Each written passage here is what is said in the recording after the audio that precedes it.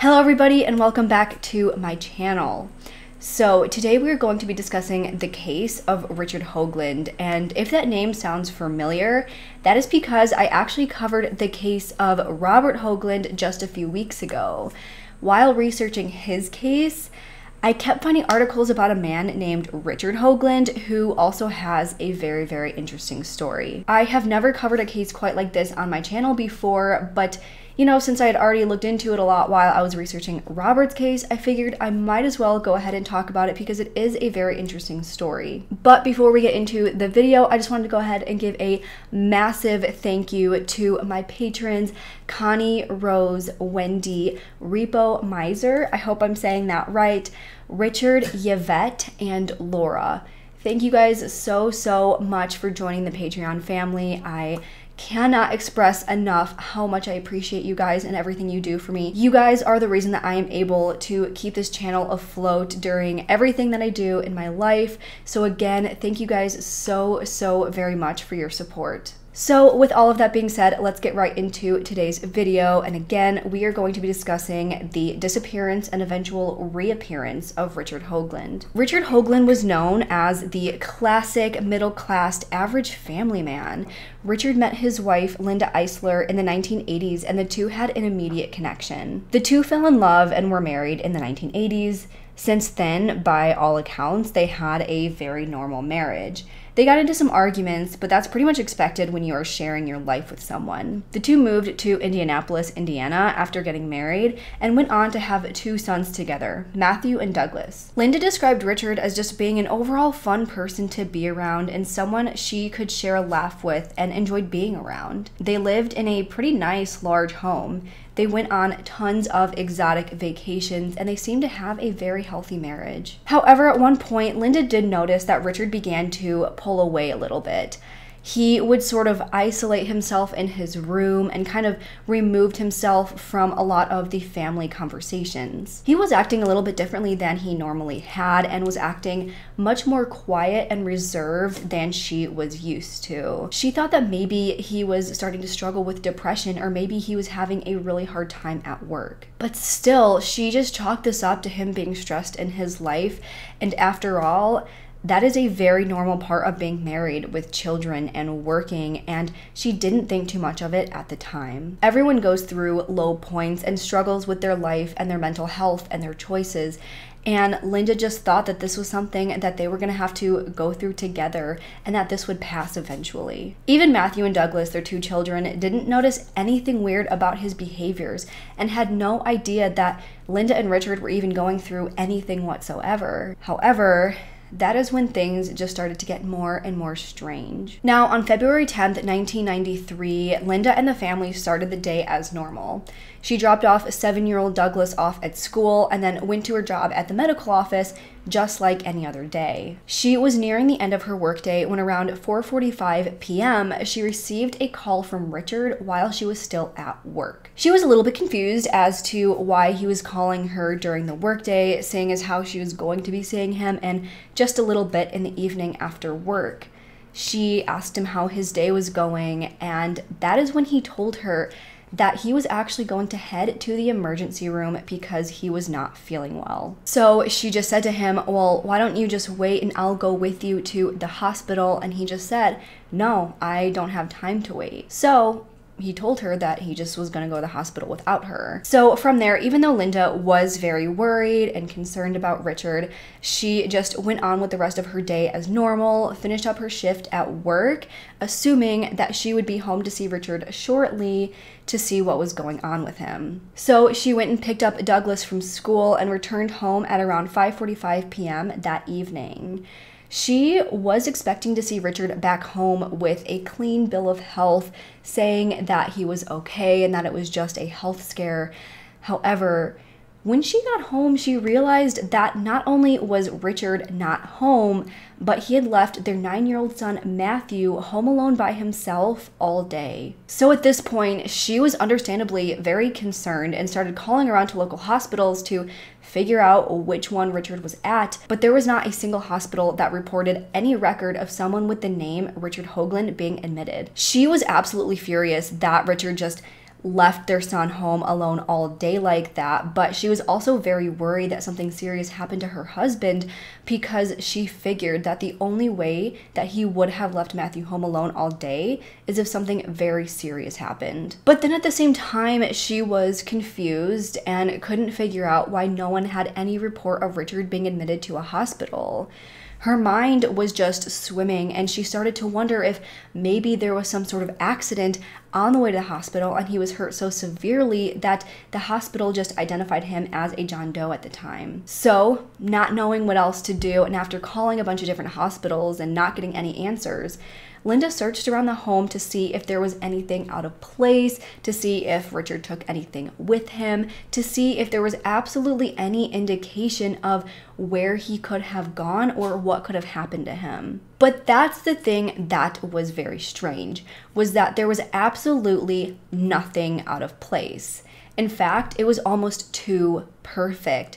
He hadn't taken any clothes, no indication that he had packed any bags, his toothbrush was still in the proper place sitting in the bathroom unused, his passport was right where it should have been, and the biggest thing that stood out to Linda at this point was that Richard didn't even take his coat with him, despite it being February and it being absolutely freezing outside. So in her head, she's trying to figure out what could have been so urgent that he didn't even take his coat with him in this freezing cold weather, yet he had the time to call her. And, you know, he didn't sound like totally, incomprehensible. He didn't sound deathly ill on the phone, so she didn't know how this could have been some life-threatening illness that caused him to leave so abruptly. She really had no idea what to do at this point, and all she could do was sit and wait and hope that nothing horrible had happened to her husband. However, it wouldn't be long before Linda was met with yet another blow. Only about an hour after she had gotten home, Richard actually called her again. He said, "I can't live this life anymore. I feel like you would be better off without me." And before Linda could even get a word out, he just hung up the phone. Then, a few hours after that, the same day, Richard called again and said, "I don't want to go to jail. I'm never coming back." Once again, Linda didn't even have any time to respond before he hung up the phone. So of course, after this, there was a search done for Richard. His car was actually found abandoned a few days after he had made that third and final call to Linda. It was found at the Indianapolis airport, so Linda and police got into contact with several different airlines to have them search records to see if maybe Richard left the state or even the country. But they found no evidence whatsoever that anyone with that name had ever purchased a ticket. So at this point, to Linda, it seemed very clear that something was going on and that Richard had just most likely chosen to up and leave his family, but she couldn't figure out how or why. Why would this man just up and leave the family that he so very much loved? And how was he able to just drop off the face of the earth without absolutely any sign of where he went? Like I said, his passport was still right where it should have been. He didn't take any clothes or pack any bags, so how could he have done all of this without taking anything with him? Over the next few days, Richard actually called Linda a few more times, on February 14th and again on February 15th. Each time he called, it was a collect call. Linda was eventually able to track down the location of where these calls were coming from, but this just left her even more confused. The first call was from Venezuela, and the second call was made from Aruba. This just made things even more confusing, so police just started to get even more involved with investigating his disappearance and trying to figure out why he wanted to leave and where he was going. A few months passed without hearing another word from Richard until May of that year, when Richard actually sent out a birthday card to his son Matthew, who was turning 10 that year. Then, a few months after that, he sent another birthday card with $50 in it to Douglas for his birthday. The card read, "Doug, have a super birthday. You are a super boy. I love you and I miss you. Let your mom help you spend the money. You might want to put some away. Maybe sometime soon we will get to see each other. I bet I won't even know you. It's been so long. Mind your mother. Bye." Then signed Dad on the other side of the card, which is just so absolutely freaking sad because he had every opportunity to just come back and see his boys, but he chose not to.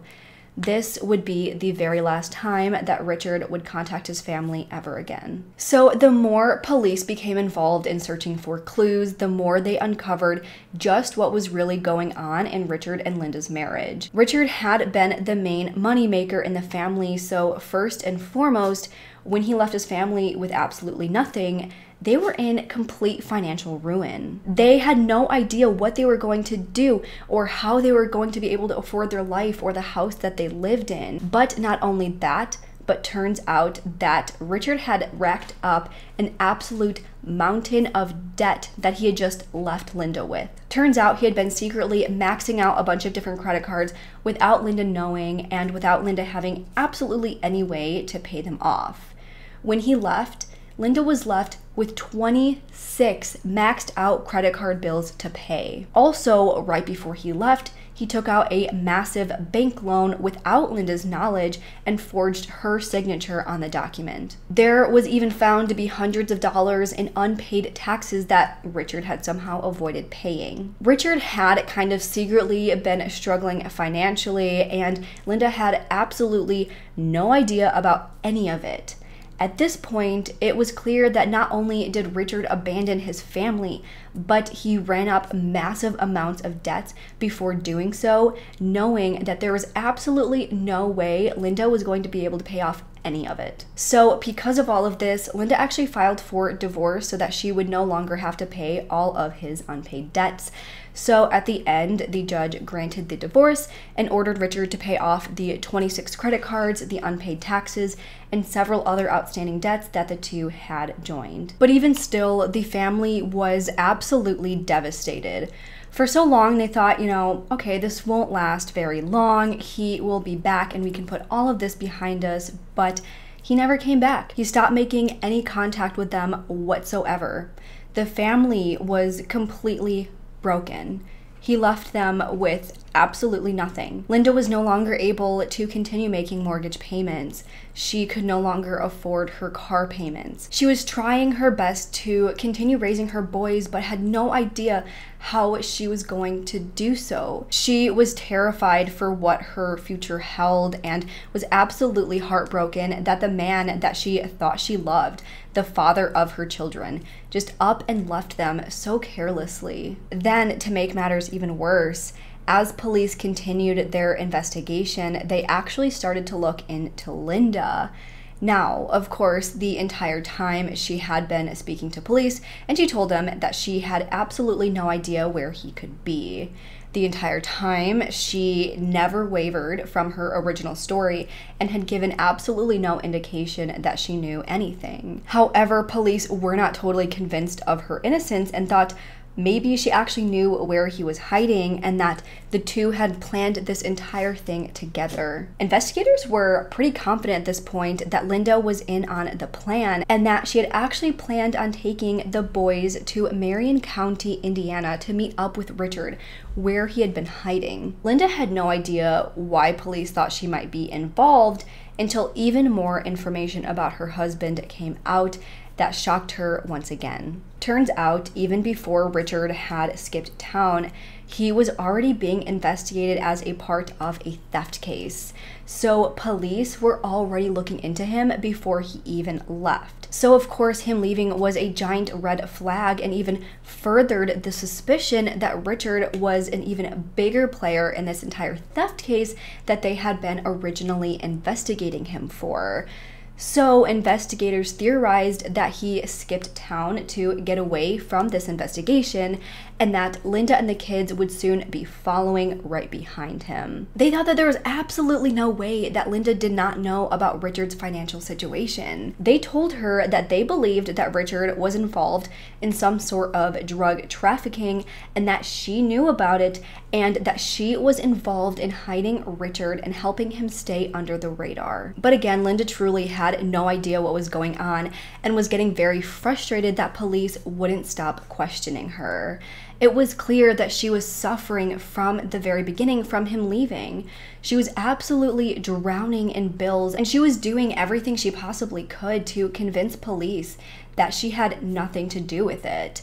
Her financial problems actually became so severe that she threatened repossession. She got to the point where she had no choice but to file for bankruptcy. This is obviously something that Linda did not want to do, but she didn't want her kids to end up homeless, and there was absolutely no way that Linda was going to be able to pick herself back up from these financial ruins. Eventually, she did end up moving herself and her 2 boys back into her parents' house. Again, this was not something that Linda ever wanted to do or ever thought she would have to do, but she was happy that at least she had the security of a roof over her and her sons' heads. Now, for a while, Linda's biggest concerns were money, but after moving into her parents' house and actually finding a minute to just relax and breathe, things just kept getting stranger and stranger. So, for a period of about 6 months, Linda started to feel as if she was being followed and as if her family was being watched. She started to notice that people would follow her around in public. She kept seeing the same people over and over and over again everywhere she went. Random cars that she didn't recognize started parking near the home. She started to notice that her mail appeared to be opened and then resealed before she got to it. She then started to notice that there were a bunch of random items around the home that were just out of place. She initially thought that maybe the kids were just moving stuff around in the home, but this thought quickly went away when she noticed that things were moving around even in drawers that the kids did not have access to. She was absolutely terrified, and this fear was confirmed when Linda's father actually found a recording device attached to Linda's phone line. Linda didn't know what to think. Now, she knew that she was a part of a police investigation, and they thought that maybe these weird things were just a part of them investigating her, trying to find out if there were any clues indicating that she was communicating with Richard, whether it be by phone or by mail. But this didn't even make sense because police are not technically legally allowed to go into someone's house and just move things around and tap their phone lines. So Linda started to suspect that maybe Richard became involved in some very scary people, and maybe Richard had done them wrong. So she thought that maybe these people were just trying to come back and get revenge on his family, or maybe they were trying to figure out where he was hiding by searching the family's home if they thought that Linda was in on it. She had no way of knowing what kind of illegal activity that Richard could be involved in and what he had gotten himself into. She got so paranoid that she actually ended up relocating with her sons and her parents to a new home in McCordsville, Indiana. All of her bills were transferred to her parents' names, hoping that they wouldn't be traced back to her. They had chosen a house in a relatively recluse area, and even had Matthew and Douglas wait for and catch the school bus by a friend's home in case they were being watched, hoping that whoever was watching them would not be able to figure out exactly which home was theirs. For the following 6 months, her and her family stayed in hiding until things seemed to calm down, but for years to come, the paranoia never went away. She always felt uneasy, and she always felt like she was being watched. She was so incredibly thankful to her parents because she said that they were the only reason she was able to stay afloat this entire time through everything. She had so much going on in her life, obviously, and her parents were able to help financially. And I'm sure that they helped with the kids too, to take off the burden of having to watch them all the time and giving her time to herself to just relax and unwind and allow herself to just not be in a constant state of anxiety and stress. Eventually, she was able to get her life sort of back together, and she did get remarried. Then by 2003, after 10 years of being missing and not in contact with anybody, Richard Hoagland was actually declared legally dead. Matthew grew up and got remarried and had children of his own, but for Douglas, the road was not so easy. Douglas actually started using drugs in early high school, and he had broken his hand and got addicted to the narcotics that he was prescribed. After this, he was in and out of jail for years because of his drug use.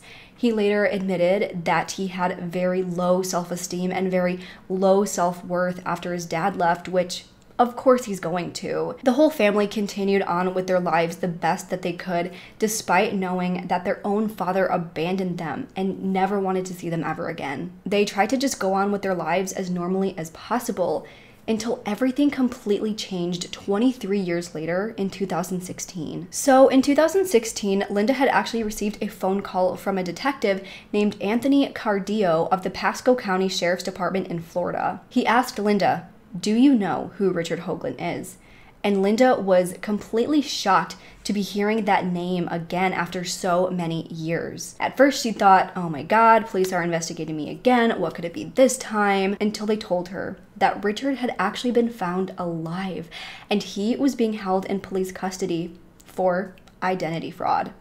And this is when 59-year-old Linda finally received the answers that she had been waiting over 2 decades for. After years of investigating, police were able to finally figure out exactly what was going on with Richard this entire time. So after leaving in 1993, Richard went down to Florida and he was eventually able to rent an efficiency apartment from an older gentleman named Edward Samsky. So at this point, Richard had been living with Edward in this apartment, and around the time that Richard had moved in, Edward was grieving the loss of his son, 33-year-old Terry Samsky, who had passed away 2 years prior in 1991 in an accident while at sea for his job as a fisherman. Edward had spent a lot of time just pouring his heart out to Richard, recounting all of the good memories that he had with his son, telling him about his son and everything that he was into every single day. However, rather than being a shoulder to cry on and a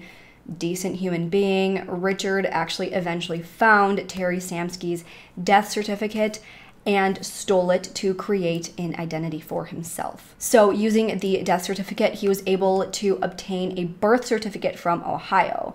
I don't know exactly how that works or how that's even possible, but after getting the birth certificate, he was able to apply for a driver's license by mail for Alabama, and then used the Alabama license to obtain a Florida driver's license. Then, once he had the Florida's driver's license, he was able to establish an entire new life under the name Terry Szymanski. So it really seemed like Richard had just hit the jackpot by somehow randomly finding this man.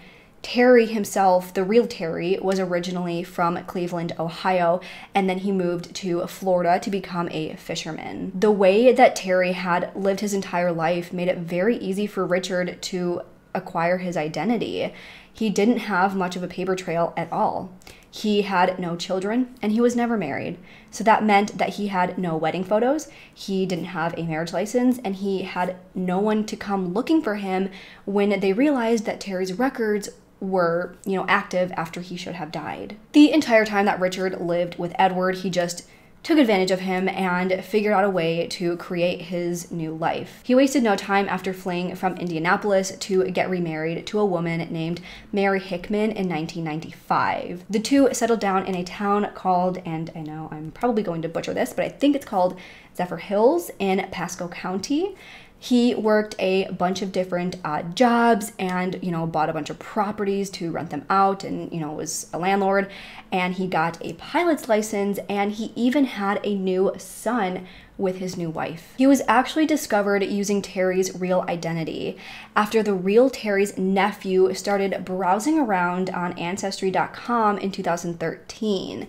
This nephew found records of a living man named Terry Szymanski living in Central Florida.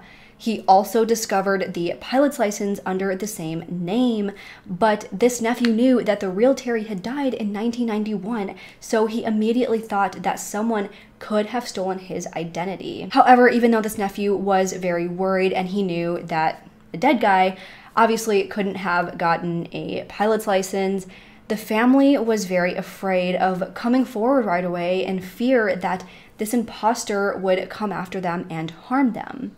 It was actually 3 years before he actually went to police with this information. After this information was brought forward, 63-year-old Richard Hoagland was arrested in July of 2016 after 23 years of living under the radar. When Detective Cardillo knocked on Richard's door, he told him that his name was Terry Szymanski. He showed him his driver's license and gave him the social security number that he had. But then the detective showed him Terry's death certificate. At this point, the second family found out and they were very, very shocked. Mary went out to the attic and started searching around, and lo and behold, she was able to find his real identification documents in a briefcase in the attic. After being confronted with all of this evidence, Richard had finally admitted to what he had done and was taken into police custody. Of course, the biggest question was why? Why did Richard leave his life? At one point, because of what Richard had told Lori on the phone right after he had left about not wanting to go to jail, it was thought that he maybe owed millions of dollars for some illegal activity that he was involved in, and Lori thought maybe he was wanted by the FBI. Experts even thought that it was very possible that he was in some sort of very, very deep financial trouble, and thought that the only way that he could have gotten out of it was if they thought he was dead. After all, most people don't steal someone's identity just to start a new life. It was usually because of money, according to experts, but that is not what Richard said at all. He told police that the reason he left was simply to get away from Lori. And investigators found absolutely nothing linking Richard to the FBI. They found no criminal record, and it seemed as if Richard truly just wanted to leave his life for whatever reason.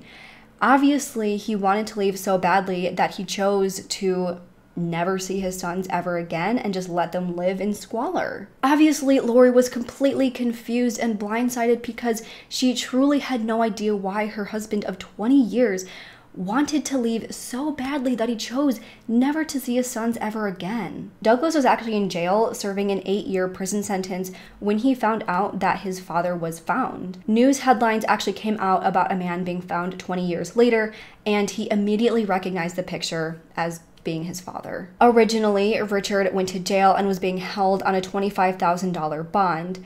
They wanted to charge him for all of his original crimes and for the massive amount of debts that he failed to pay, the cost of divorce proceedings, and many other charges that he was originally charged with. However, because that just seems how this case goes and how Richard's luck seems to have it, they weren't actually able to charge him with any of these because of the statute of limitations.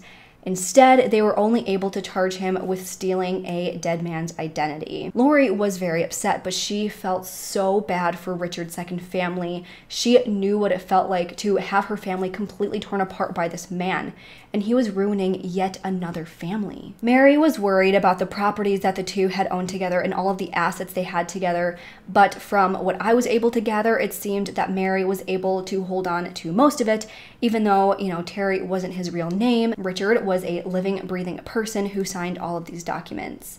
Experts were also very surprised with how long Richard was able to keep all of this up.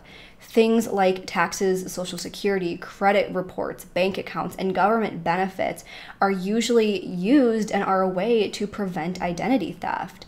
However, Richard didn't have a credit card. He used his new wife's Social Security number for all of their taxes. This would make his paper trail much smaller and pretty much completely non-existent. But as we know, this stuff always catches up with you eventually. Richard was only sentenced to 2 years for the impersonation and identity theft and is now a free man, which is just absolutely crazy to me given the amount of pain and suffering both of these families went through. Linda eventually took him back to court and actually sued him for $1.8 million in unpaid child support, and she won the case, but of course, who knows if this will ever eventually be paid because his other wife has all these other assets to deal with their divorce. Either way, at the end of the day, Richard never truly apologized to anyone. Not for ruining his two families, not for the identity theft, nothing. Thankfully, Douglas is out of jail and it seems like he is picking himself back up and getting his life back together. Matthew is married and has children of his own. They saw everything that their father did, and now they have a perfect example of what not to do. And to this day, we still have absolutely no idea why Richard chose to leave. It is clear to me that he actually is, I guess, a family man. Obviously, not a very good one. He is obviously very selfish and a complete and total narcissist, but he did go on to get remarried and have another kid. No one forced him to do that, but he chose to. Like I said, he claimed that he literally just left so that he could get away from Lori. But his children truly believe that he must have been involved in the wrong people and owed people money and left out of fear for that. They refuse to believe that their father just left them under crippling debt and made them suffer so severely just because they didn't want to see Lori. But I don't know, people have done a lot worse, like killing their wife just to get away from them and avoid paying child support.